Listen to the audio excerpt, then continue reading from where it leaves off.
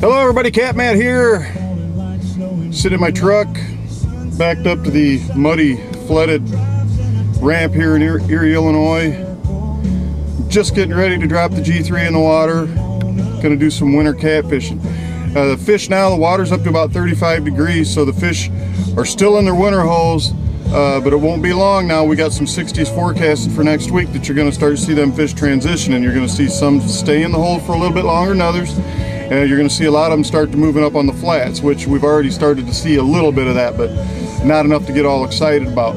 I'm kind of hoping for one more round of flooding, which would be perfect, but you know, our weather in Illinois is never perfect. Well, anywhere in the country for that matter. So what we're going to do today is get back on the winter fish. They've really stacked up on the ledges now, and it's really awesome winter fishing. I wanted to cover some of the things that I use when I do this again. I know you've seen it in other videos and stuff, but this is a new year, so this is a new video. Matsuo hooks. I know everybody gets on the internet and they talk about this hook and that. Everybody's got their little pocket of buddies and all that good stuff. First off, these aren't a remake of somebody else's hook that we slapped a new name on and, you know, and gave it some exciting Jack Ripper quadruple action hook. Okay, Matsuo hooks, the sickle hook style, has the little plug at the bottom of the hook that really allows your hook tip to stay out off your bait a little bit, whether you're using live baits, cut baits, whatever you're using. It's a great bait. I use them. I use in 7/0. I use up to 15, 16 inch, 17 inch live baits with the 7/0 Matsuo, and then when I'm channel catfishing in the summertime using bigger pieces of cut bait, I'm using a 4/0. Winter fishing like I'm going to be doing today, I'm going to be using a 2/0. I'm going to be running 10, 12 inch leaders today with crane swivels. I really like them. Cajun line as always. I can put 12-pound Cajun line on and come out here, and you know, most of the fish I'm going to catch are going to be a pound to 6-8 pounds. But you know, if I hooked into a flathead, which every winter you do, you'll have one laying there on the bottom and you'll run some red worms or a piece of cut shad up on his lips and he'll just suck it in. You a lot of times you don't even know you got him. You know, you go to pick up your rod, whatever, and there's a bunch of weight there, you set a hook and it ends up not being a snag, but one of my buddies. But even with 12-pound line in open water, with as long as it's Cajun. Now remember, something a lot of you guys here, obviously you're on the internet, being that you're on YouTube. I want to tell you something. I've been part of the catfish community on the internet for about 10 to 12 years now. There's a lot of guys on the internet giving a lot of information about a lot of things, a lot of stuff, okay? Well, believe me, a lot of them guys don't fish all that much. They spend a lot of time on the computer reading, or they got buddies that tell them this, or they got buddies that tell them that. I'm telling you, I spent all my time on the river. People know me that do that. Because I say something is the best or great or something, does that mean it's true? Yeah, it means it's true. That's what I use. That's what I believe is the best. That's coming from somebody that's on the water 120 to 140 days a year using the stuff. I guide people. Okay, I can't afford to lose fish, to miss fish, to break fish off. I can't afford that stuff. I've built my business and my reputation on landing fish for clients. Okay, I'm not some Joe Blow that got on the internet and calls him this and catches one nice fish, and all of a sudden, you know, he's been fishing for 30 years and knows everything there is about it. These are tried and true methods, tried and true tackle and products that I use, because when a rod goes down, I know all that remains in that fight is my skill. If I lose that fish, it's going to be something I did or some uncontrollable force of nature.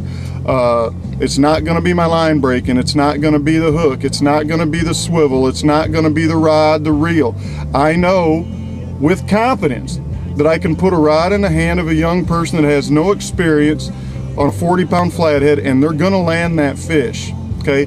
Now you can take that as for whatever you want to take it for. Okay, in this situation, however, like I said, we're gonna be using Matsuo hooks, 2/0. I'm gonna be using Polecat custom rods and some Quantum rods. Some of my, when the bite is really light, I go to a really small rod, an IM6 graphite, about 6.5, 7 feet. Otherwise, I'm using about a 7.5 foot Polecat custom rod, Channel Cat style, which is what I call it. It's a really good rod for the situation. I'm going to be using 1 to 2 ounce no roll sinkers, depending on how aggressive the bite is and how much I want my bait to slip.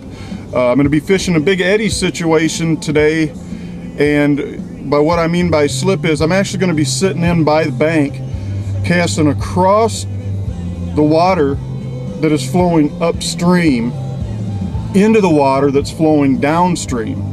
And so when I talk about slip, what I mean is when that sinker hits the bottom, you have a certain amount of resistance on your line. Thus, the small line, the smaller diameter line, what I like. I don't want it to drag my bait really fast. The water's 35. The fish are hungry, but they're not super aggressive.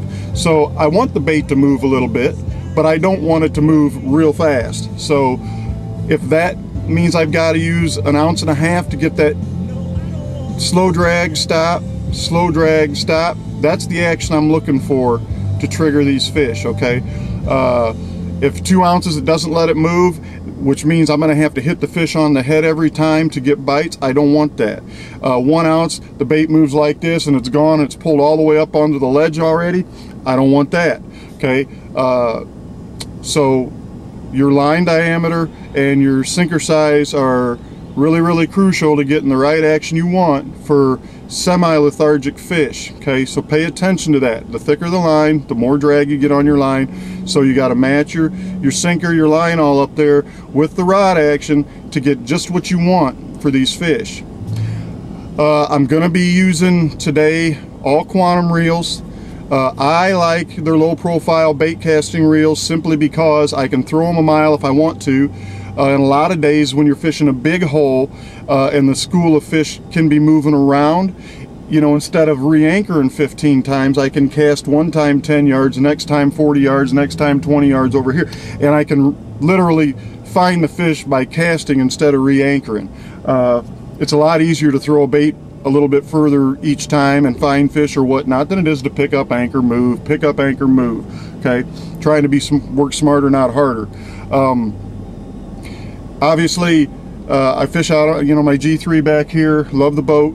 Driftmaster rod holders are perfect for this situation. I got 4 T500s in my boat, which for me is the way I like to fish. I know a lot of guys like to run the big system across the back and stuff like that. That's great. Me personally, I leave my back end open as much as I can because I got inexperienced people fighting big flatheads a lot, and I need that back open, not only for the person fighting the fish, but for me to be able to work the fish, move the line away from the motors, and land the fish by hand, which is the way real men do things. That's the way I roll. I use the Pro Series Duos. You're not going to bend one. You're not going to break one. You're not going to find a better family of people that make rod holders on the planet. You know, he makes his crappie rod holders, or crappy as they say down south. His rod holders suit a lot of people, whether it's the 3/8 or the 1/2 inch, it doesn't matter. They're the best. They're the most reliable. They're the most time-tested rod holders on the market, period. Okay, so if you ask me, hey Cat Matt, what would you use for a rod holder, I'm going to tell you Driftmaster every time. That's not because he sponsors us. Doesn't matter to me. I really don't give a crap who sponsors me, to be honest with you. Once I find something that works really well, I hate to change. Matter of fact, I never want to change. Sometimes things happen and it makes it necessary to change. But as far as I'm concerned, I'll be running Driftmaster rod holders until I'm done fishing. So, in short, in case I haven't missed it, you know I'm here on the Rock River. It's March 20, okay, we'll go with that, March 20 something. And it's supposed to be 39 degrees today. It's about 32 now. I'm gonna get the boat in the water. I'm gonna get up, get set up, and try to do some filming, catching some fish today. You know, it's not as easy to do it alone as it is with somebody with you, but anymore it seems like we have so much fun when we go fishing together that we never end up getting the camera out. So one more thing I want to mention to you is the Profit Pride Gills, Bills, and Outdoor Thrills show coming to Provincetown in January of 2014. If you're interested in being a vendor there or a sponsor there, you know, you can get a hold of me at 815-590-1469. Also, this is going to be one show where it's not going to be dominated by bass lures and insurance agents, okay? Sure, there will be some of that stuff there, but we've already got bow and arrow companies on board. We've already got turkey calls on board. We've got catfish. We're going to have a lot of catfish supplies there, not only at the Catfish Academy booth, but other booths. You know, we're going to have ATVs and three-wheelers and G3 boats and all kinds of good stuff. Taxidermists, and the list goes on and on and on. We're going to have great seminars by really great person and smallmouth fisherman John Graham. I'm going to be doing some seminars on catfishing, like the same kind of catfishing we're doing today, trapping. Anyway, I could go on and on, which I usually do, but now at this particular moment it's time to go catfish. So I will see you at the catfish hole.